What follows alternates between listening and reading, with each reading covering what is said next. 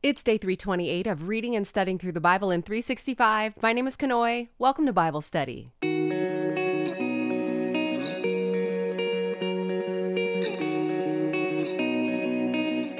Definitely want to apologize for getting this video out a little bit late today. We've got family in town, and yesterday on Thanksgiving, I actually spent most of my day in my room trying to edit those two videos that I told you about, which ended up kind of being an editing disaster. We'll talk about that in just a little bit, but we are here, you guys, and so happy Friday. Happy Aloha Friday. It is day 328, and today we are jumping over to the book of Galatians, where Paul passionately corrects those who have perverted the truth of the gospel. That is what he calls it. That salvation, again, comes by faith alone, and there is nothing else we can do to earn it. But before we begin, if you are in agreement with us by being in this Bible study, by getting excited about the word, and you're loving it, if you could please hit that like button to let us know that you're with us and that you too want to see others get involved in this ministry, in this Bible study. If you're new here, please let us know where you're watching from in the world. Also, make sure you're subscribed to the channel, hit the notification bell so you know when every video comes out. We've got extra videos coming up here. Otherwise, let's go ahead and pray and we will get started.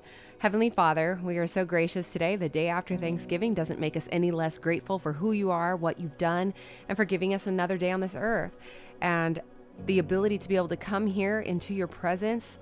We humble our hearts before you, Lord. And we are so grateful that we can do this. We have the freedom to do it, that we have the ability, that we have the resources. And so I just pray that we won't take that for granted, but we will sit here today and be still before your word, be still before your presence. And I pray, Lord, that you will silence any thoughts, any distractions, that you will help to still our minds as well, because sometimes it's our minds that are more chaotic than anything. And so I pray that this time together will be one that is holy, that it will be held to a higher standard. And I just pray, Lord, that you will help us to be able to concentrate, to receive your wisdom, your knowledge, and will you just speak to us? I pray for a fresh revelation today. I pray for a fresh outpouring of your Holy Spirit within each and every one of us. Forgive us, Lord, for our sins. Please just cleanse our hearts in this moment. Please purify us. Do what you need to do to refine us.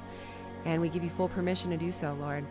And if there's anything we need to do in order to make it right, if we need to go to somebody, ask for forgiveness, maybe give someone forgiveness, whatever that looks like, please help us to do that, Lord. Reveal to us who that person may be. And as always, I pray for a capacity, a greater capacity to forgive others, to give out the grace that you have given to us in good measure.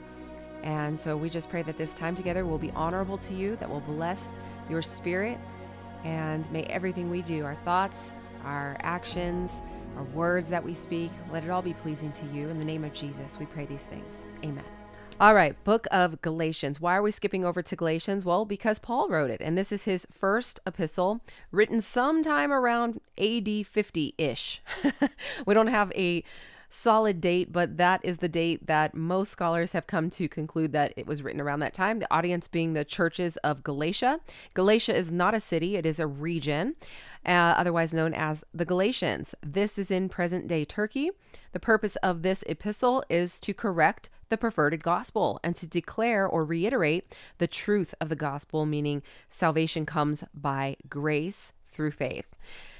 So starting off here in Chapter 1, Paul, an apostle. So here he is declaring that he is an apostle, meaning he has been given divine authority to be able to speak these words to this church, not from men nor through man, but through Jesus Christ and God the Father, who raised him from the dead, and all the brothers who are with me, to the churches of Galatia.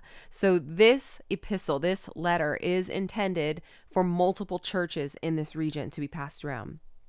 Grace to you and peace from God our Father and the Lord Jesus Christ, who gave himself for our sins to deliver us from the present evil age, according to the will of our God and Father, to whom be the glory forever and ever. Amen. So here Paul is giving a quick summary of the good news that Christ died for you so that you could be delivered from darkness.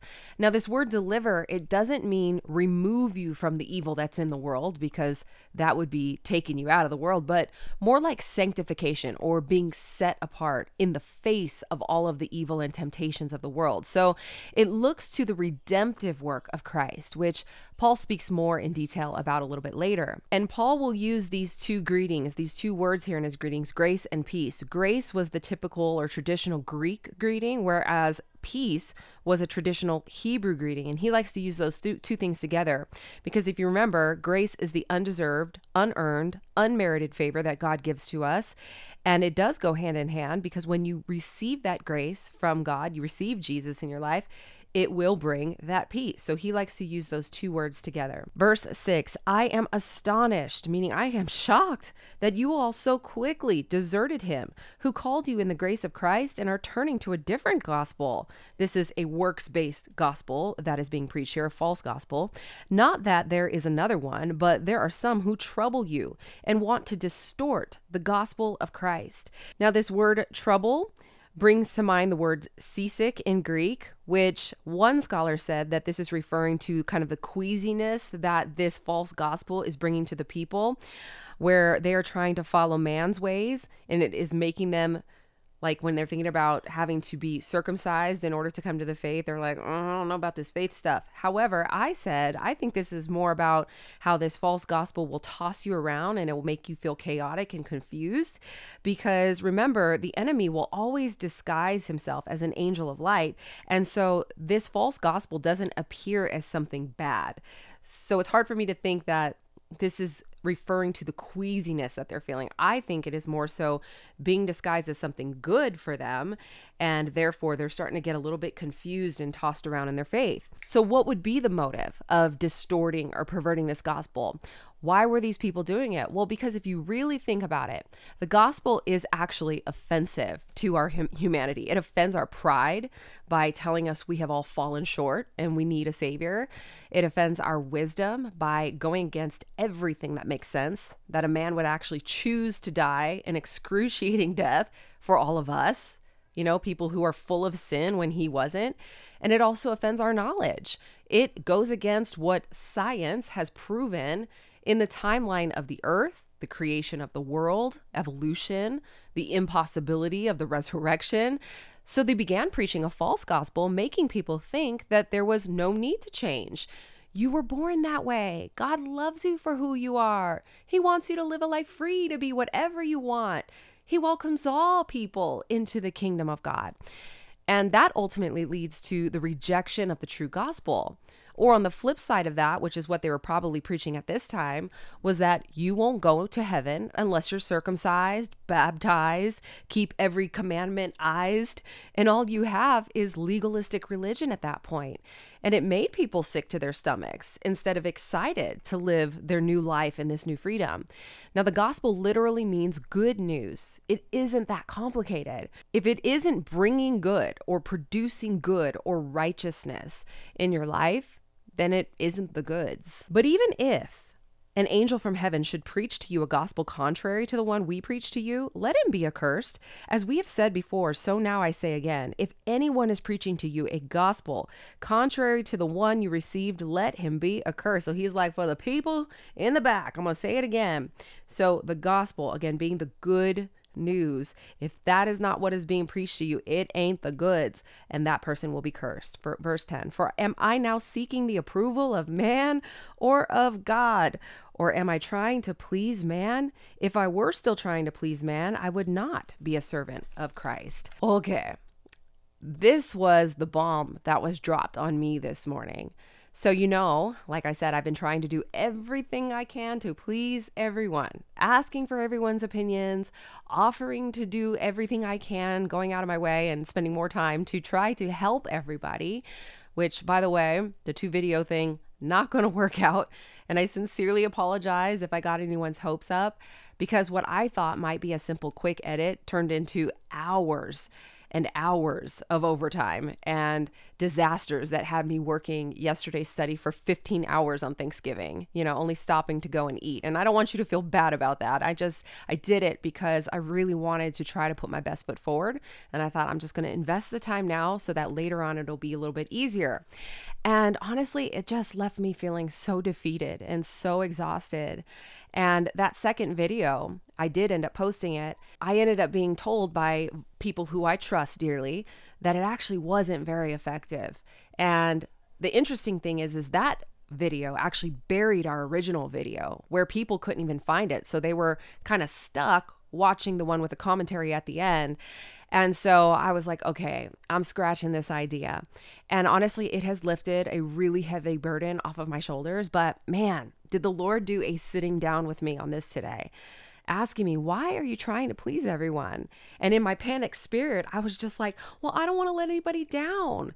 And I realized in that moment that I was disguising pleasing man with not wanting to disappoint people. But it's the same thing. And the Lord so quickly told me, I never asked you to help everyone. Only I can help everyone. I asked you to be faithful. And when you're trying to help everyone, your foundation is shifting. And I was like, ouch. That was a good piece of humble pie the day after being stuffed full. So we can't please everyone. And even with the best intentions, trying to do so will leave you spiritually bankrupt. And on the flip side of that, we can't put expectations on people to please our every need because they aren't God. Only He can do that. But when we're like Paul and we are single-minded in our desire to please God, not making decisions on everyone else's opinions, we'll be blessed and our foundation will be sure and our days will be prosperous because you will be covered by the grace and peace. And if some people are disappointed with that, well, that's not on you. So I don't know if anyone else needs this heart check today, but who are you living your life for? Who are you trying to please? Or who are you worried about disappointing? God or man? And I want to just say thank you to everybody who has been so gracious. I mean, on both sides, whether or not you liked the commentary throughout or at the end, both sides have been very sweet in saying, Kanoe, whatever way you do it, we're here. We like it this way, but you got to do what you got to do. So I appreciate that. Thank you very much for being supportive in that. Okay, verse 11, for I would have you know, brothers, that the gospel that was preached by me is not man's gospel. For I did not receive it from any man, nor was I taught it, but I received it through a revelation of Jesus Christ. Now, there have been many people who have taken this very idea and run with it, claiming to have gotten a new revelation from God that is contrary to the Word of God.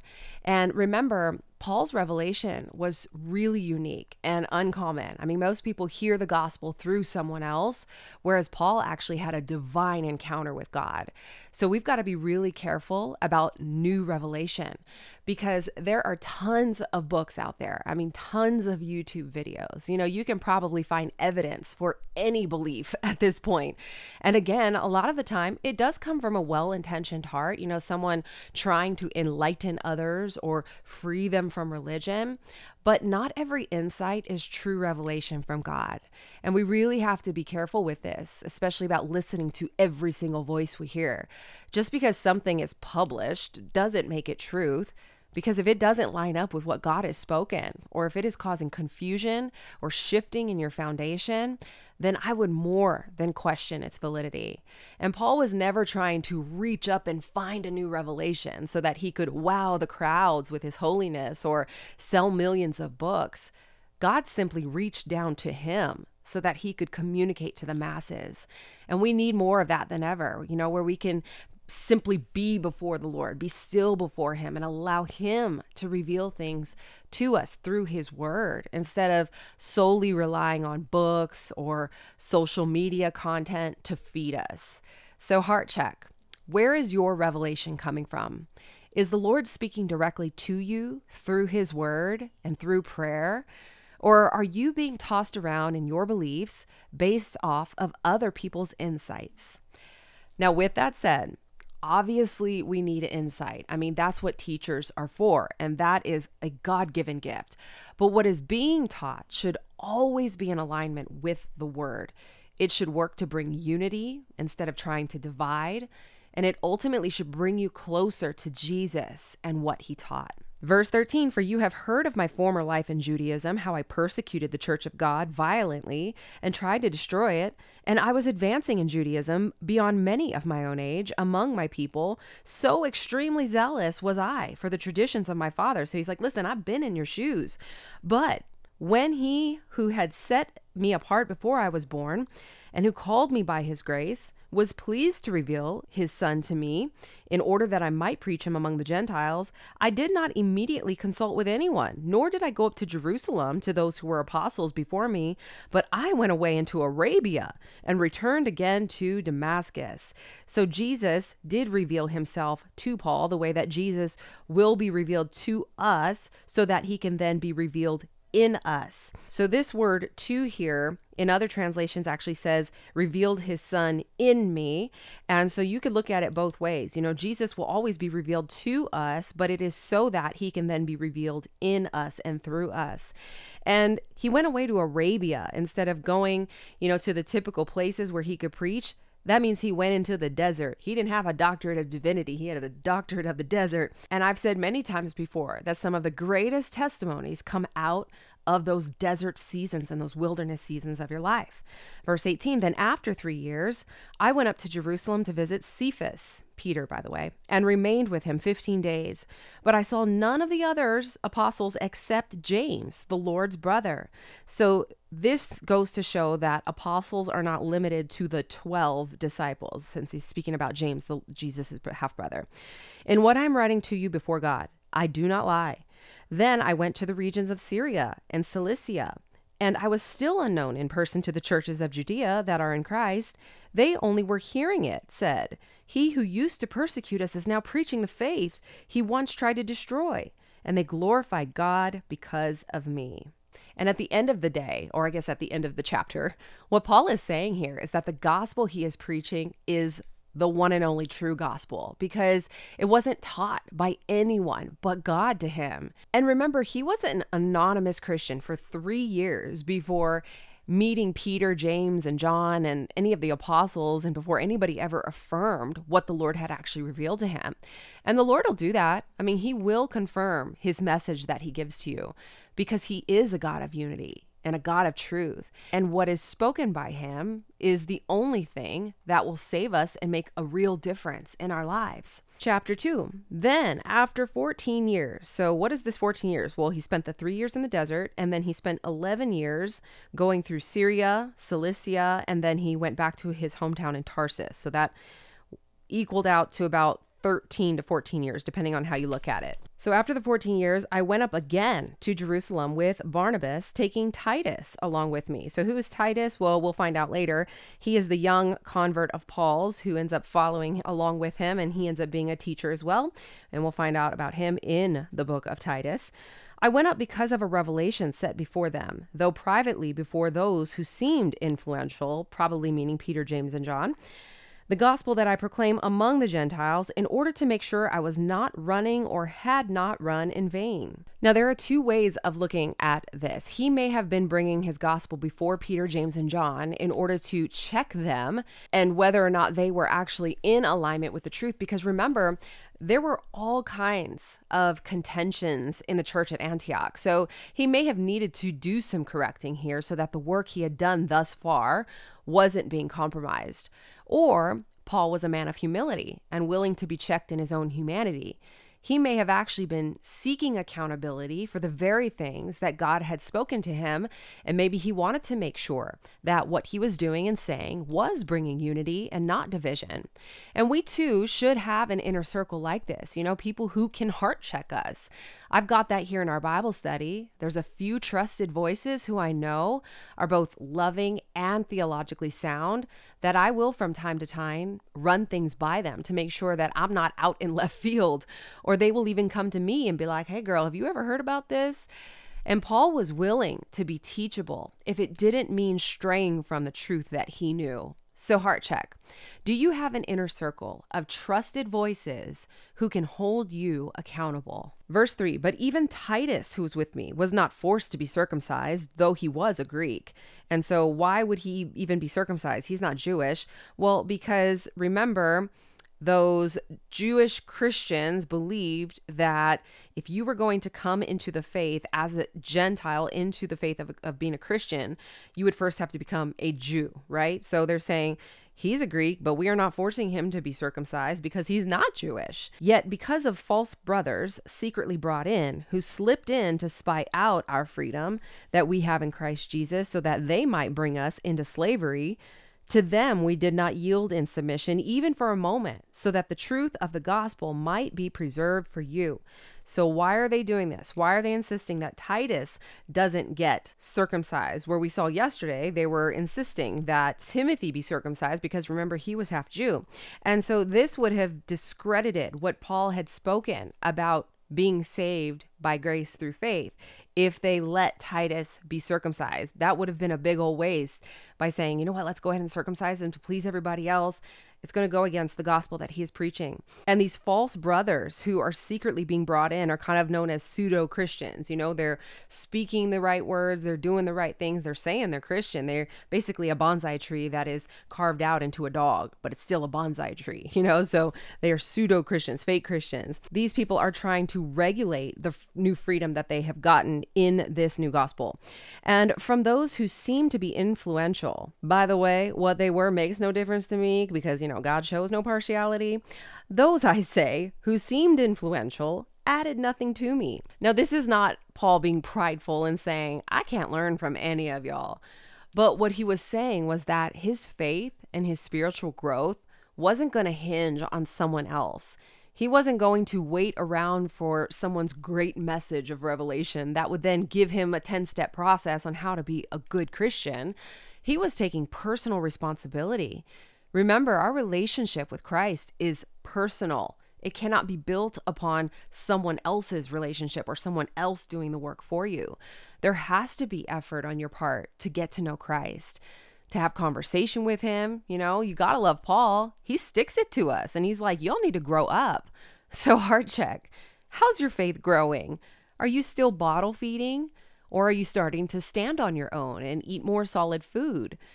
And by the way, being on a bottle, not a bad thing, you know, because everyone starts there. As long as you are growing and you are hitting milestones, just like a baby is expected to grow into maturity, and we will always need that guidance, but we won't always need hand holding.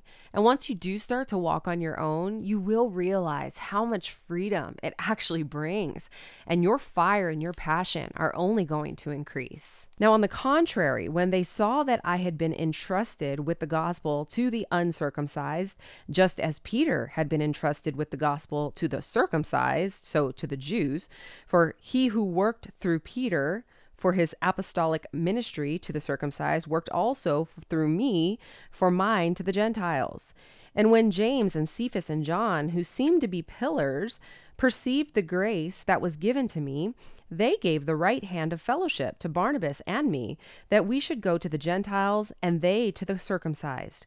Only they asked us to remember the poor, that very thing I was eager to do. This is a little bit comical here. I don't know if this is a little tongue in cheek, but Paul actually was always concerned about the poor. So he's like, they're telling me to do something that I've already been doing. I mean, he already had an ongoing concern for them. And so when he says that they gave the right hand of fellowship, this means that they basically said, you know what, we're giving our acceptance of you as being a teacher to the Gentiles. And so this just goes to show that there is indeed different types of teachers, different types of teaching styles. There's different denominations. That's why God created these, I believe, these different denominations, because everybody is going to be able to find their place in the faith. And it's not a bad thing, but we've got to remember that every denomination that is going to claim Christianity has to be Jesus-centered. It has to lift up Jesus. And if it doesn't, it's probably not teaching the true gospel. And this is not an absolute here. Like, he's not saying, you know, you guys can only preach to the Jews and I can only preach to the Gentiles. I mean, they all taught to both, but he's just saying that everybody has their strengths and has their gifts. It's kind of like my strength is doing commentary throughout the Bible study, whereas other people's strengths are going through the reading and then having their commentary at the end. Operate in your strength. I've got to remember that. I'm praying for an editing team and for other people to be able to help us out. So one day maybe we can do both things without creating more stress. But anyway, that's beside the point. And so now Paul is going to do a public correction of Peter. But when Cephas, and again, this is Peter, and if you were confused like I was, Cephas actually means stone. And the Greek word for Cephas is Petros. So that's where we got the English translation of Peter. So same name, same but different.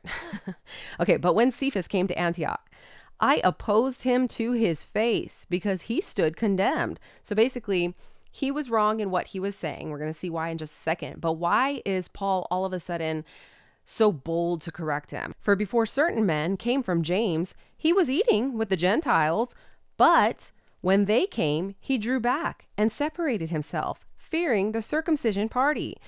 We know that Peter is the one who had that vision of the sheet coming down, and there were all types of animals on it.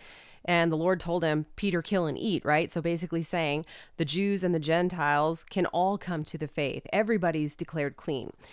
But because he feared this circumcision party, who he probably knew would go back and report to the church that he was eating with Gentiles, he then went back on his word and refused to eat with the Gentiles. And so Paul is doing a big old correcting over here, especially because Peter's coming into his territory and bringing that thought process with him. So he's like, I am not about to have you polluting my church. So sometimes there has to be a line drawn because, of course, doors for the church are always open. Doors to this Bible study, always open to anybody. But there will be a time, like I keep petty comments up. I don't really care about those kinds of petty criticism comments, but I will delete a comment that tries to pull away the flock to a different teaching or to a false gospel. Those are the things that I will not tolerate here because as a shepherd, I have a responsibility to protect the flock. And that is what Paul is doing here as well. Verse 13, and then the rest of the Jews acted hypocritically along with him, so that even Barnabas was led astray by their hypocrisy. So whenever we sin, we will take people down with us, and no one is exempt. I mean, look at Barnabas, one of the greatest teachers of all time. He also fell to this type of thinking. But when I saw that their conduct was not in step with the truth of the gospel, remember I said he says this a lot, the truth of the gospel, said to Cephas before them all, so he did this publicly, if you, though a Jew, live like a Gentile and not like a Jew, how can you force the Gentiles to live like a Jew? So he's basically saying, you guys are being hypocrites here. You know, we don't need Gentiles trying to act like a Jew in order to receive grace. Verse 15, we ourselves are Jews by birth and not Gentile sinners. Now, whenever he says we are Jews by birth, this isn't putting him in any sort of privilege, but he is saying because we are Jews by birth, we should have the privilege of knowing what the word says, unlike the Gentiles. So we ourselves are Jews by birth and not Gentile sinners, yet we know that a person is not justified by works of the law, but through faith in Jesus Christ. So we also have believed in Christ Jesus in order to be justified by faith, meaning we have been given a favorable verdict by Christ to the Father and not by works of the law, because by works of the law, no one will be justified. So there is nothing you can do. There's no amount of church services you can attend. You can't check off all the boxes of Bible study for 15 years. None of that will justify you before the Lord. It is only going to be the grace of God that is given to us as a free gift and the fact that we believe in that gift. But if in our endeavor to be justified by Christ, we too were found to be sinners, is Christ then a servant of sin? Certainly not. For if I rebuild what I tore down, I prove myself to be a transgressor. For through the law I died to the law, so that I might live to God. I have been crucified with Christ. It is no longer I who live, but Christ who lives in me. And the life I now live in the flesh, I live by faith in the Son of God, who loved me and gave himself for me. I do not nullify the grace of God, for if righteousness were through the law, then Christ died for no purpose. So Paul is not saying that the law is dead, which a lot of people will actually try to say that. The thing is that the law can't die in and of itself because it reflects God's heart and his character. But what he is saying is that he is now dead in the law. He is free from its dominion and its control over him. It no longer holds him captive, constantly showing him how much of a failure he is. And that's why Christ died for us, to fulfill that law, not to kill it. So again, Paul drives it home. This whole chapter is summed up in this, that salvation is by grace alone. And if you try to add anything to that and earn righteousness through the law, then we are saying that Christ's work on the cross was insufficient and that he therefore died in vain. But when we die to the law, we are now living to God, Christ in us. And I love how this point is driven home through a big old mess. You know, this could have ended disastrously, but God turned it around for good because one man, Paul, was willing to do the uncomfortable and to make the correction. You know, Peter and Barnabas, they were strengthened in the end in their faith through this whole mishap. And there was a hard line that was drawn between different beliefs. The truth was now spelled out clearly for both the Jew and the Gentile. And then the Gentiles' faith was also strengthened. And we too, even through this circumstance, are affirmed in our own faith as this truth continues to live today. So if Paul didn't stand his ground, we would all be in a different place. And so Paul finished giving his personal testimony in chapters 1 and 2 and displaying grace through it all, right? But now he's actually going to move into giving instructions to help guide that doctrine of grace. And he starts off here, oh, foolish Galatians. And when he says foolish, he's saying, listen, I'm not saying you guys don't have knowledge, but y'all are lacking wisdom. You have all the knowledge, you just don't apply it very well. Oh, foolish Galatians. Who has bewitched you? Meaning, who has put you under a curse? It was before your eyes that Jesus Christ was publicly portrayed as crucified. So in other words, he was basically a billboard. It was clear as day that he was crucified. Let me ask you only this. Did you receive the Spirit by works of the law or by hearing with faith? Are you so foolish? Having begun by the Spirit, are you now being perfected by the flesh? Did you suffer so many things in vain? Because they were persecuted, for this simple grace that they were believing in.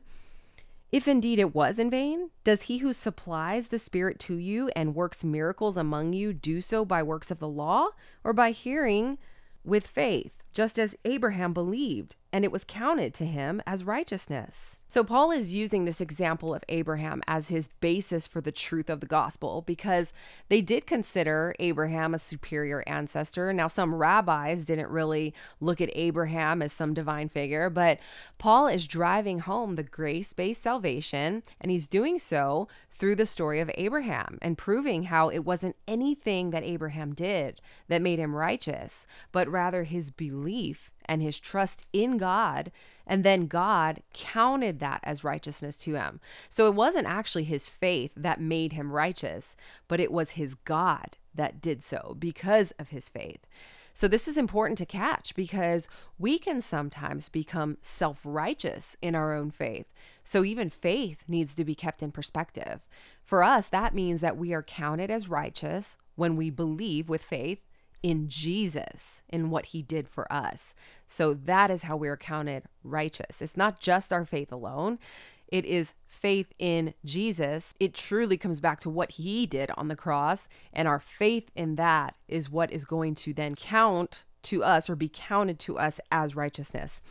Know then, so this is not a suggestion. He's like, I need y'all to know this. Know then that it is those of faith who are the sons of Abraham. So basically, anybody who believes are now within that family of believers. And the scripture, foreseeing that God would justify the Gentiles by faith, preached the gospel beforehand to Abraham, saying, in you shall all the nations be blessed. So he's saying, don't you remember whenever that was spoken?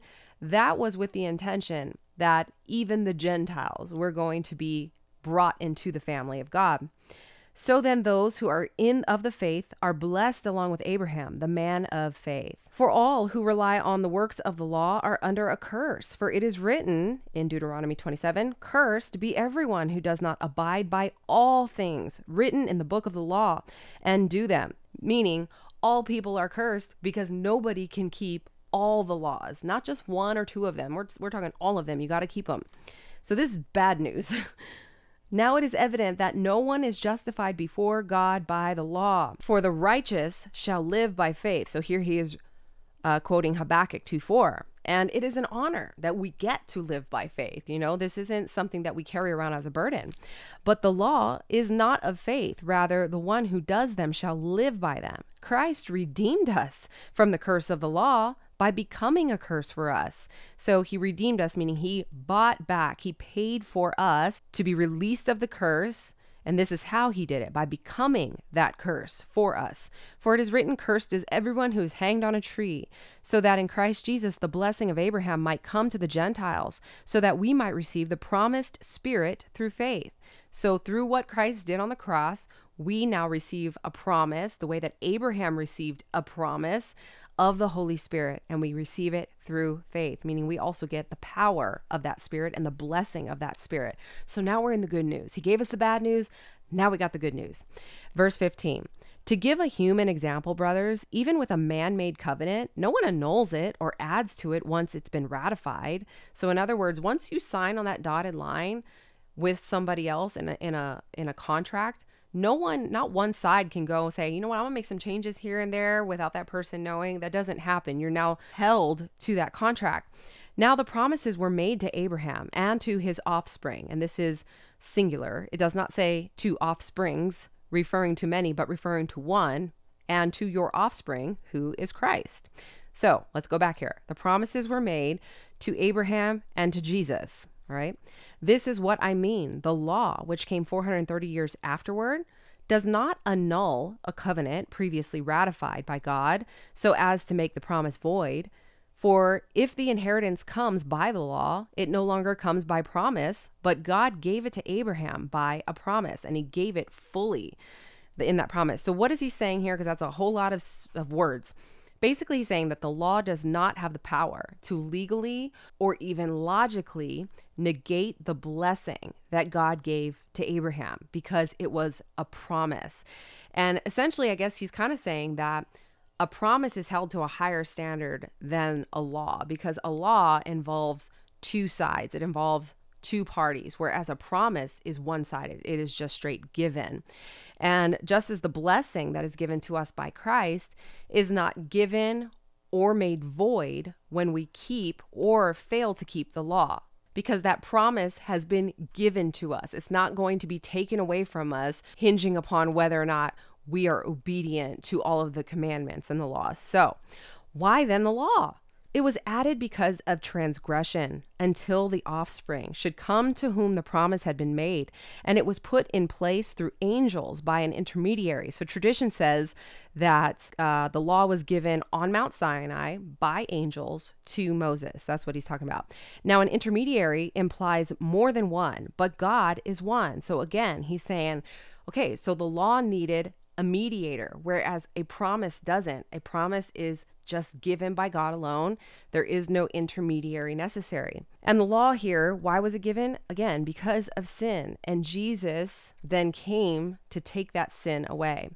Is the law then contrary to the promises of God? Certainly not. For if a law had been given that could give life, then righteousness would indeed be by the law. But the scripture imprisoned everything under sin, so that the promise by faith in Jesus Christ might be given to those who believe. So the option here would have been either you keep the law and you keep it in its fullness, which by the way is not possible, so we actually need the Savior. But if we don't know the law, if we've never had the law, we would never be able to even appreciate what the Lord has done for us. Because we would be like, why is he here? What's he showing up for? What do we need him here for? So it is important that we teach both the grace-based faith, but also the law, because we still need to have in perspective that we are a sinner and we are in need of a Savior in order to get saved and to have that faith that we will have eternal life if we receive Jesus as our Savior, as the one who did come as that sacrifice to die for us. Now, Verse 23, before faith came, we were held captive under the law, imprisoned until the coming faith would be revealed. So then the law was our guardian until Christ came in order that we might be justified by faith. So basically it was our protector. How did it protect us or guard us? Well, look, It shows us God's heart because, like we said, every law that was ever made was made out of love and for our protection. So it shows us the heart of God. It shows us the best way to live. It shows us how we can earn approval and disapproval of men here on earth.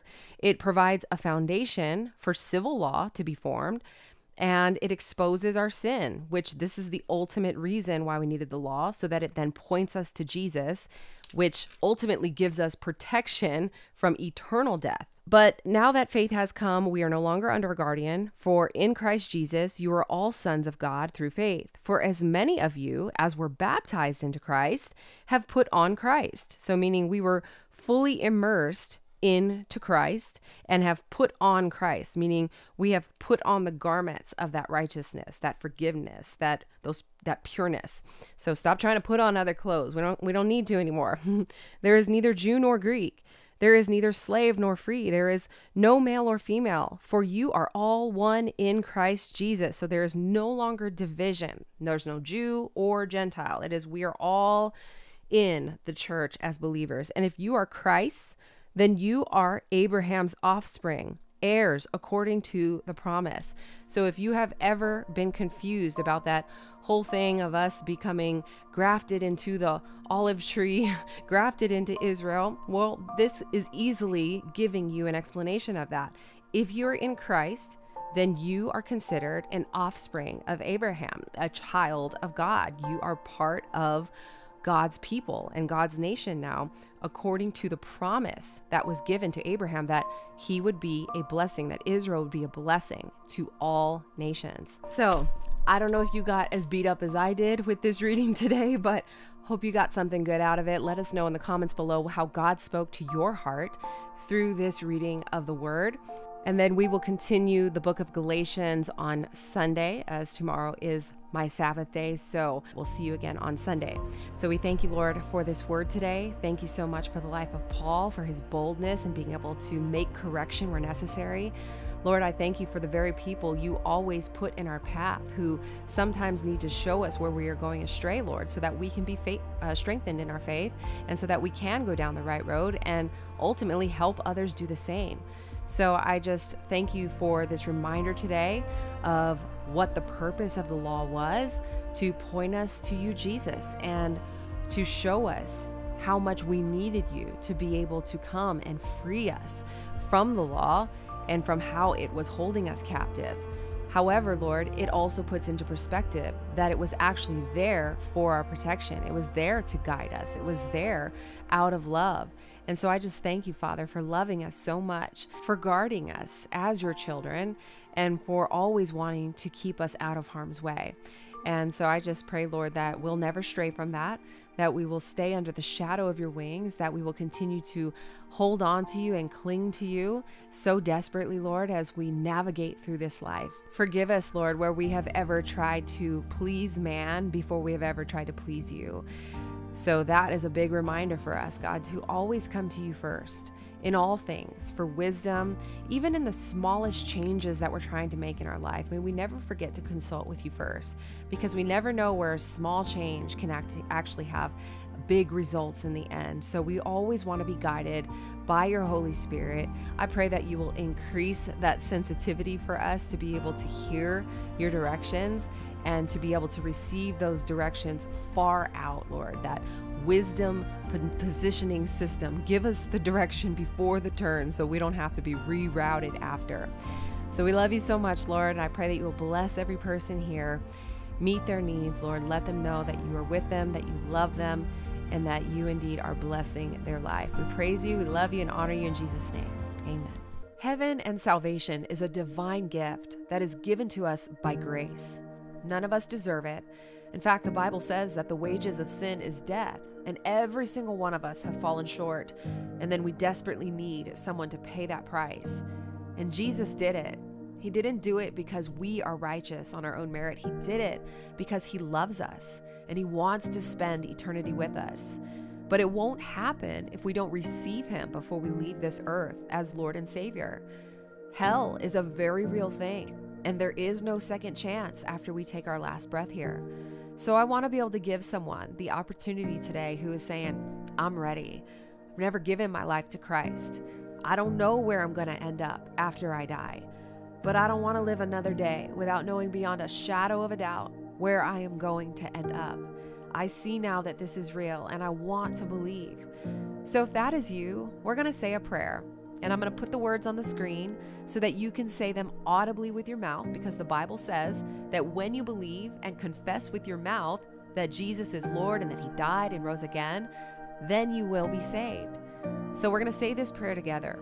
Believe it in your heart, speak it with your mouth, and know that this is indeed the day of your salvation. Dear Heavenly Father, thank you for Jesus. Jesus, thank you for dying for me. I believe that you came, you died, and you rose again. I confess my sins to you today, and I turn from them, and I now live my life for you. I know that I am forgiven of all my sins, so I receive you now as Lord and Savior, and I belong to you, Jesus. I pray these things in Jesus' name. Amen.